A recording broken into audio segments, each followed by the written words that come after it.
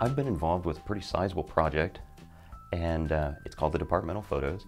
There are these photos up in the hallway of Life Science East, and we'd like to do a refresher of those. Each one of these departments they've got pretty sizable sets of curriculum. English, for instance, English has 5 programs. How do you describe all 5 of those in one photograph? I started getting influenced by some surrealist photography, and I was influenced by other photographers who would do composite imagery.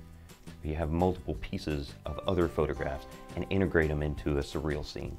And I thought I think that's gonna effectively describe each one of these departments. That's gonna be an effective solution. Let's try this. And I went with it.